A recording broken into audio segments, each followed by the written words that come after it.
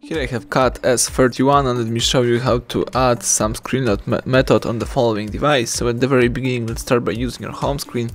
Tap apps icon right here, find and select the settings. Let's scroll down and here you have to find and select the personal tab, and here let's choose security. Select screen lock, and now you have to decide either you would like to use pattern, pin or password. Let me choose pattern. You can require pattern to start the device, or you can choose no thanks. Let's draw your unlock pattern, tap confirm it, and let's do it again just for confirmation.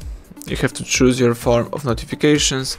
You can select show all notification content, hide sensitive notification content, or don't show notifications at all. In my case, it could be all content. Let's tap done. Here you can change some settings, or you can just use your pattern protection by pressing the power key, and now if you would like to unlock your device, you need to enter your pattern. So that's it.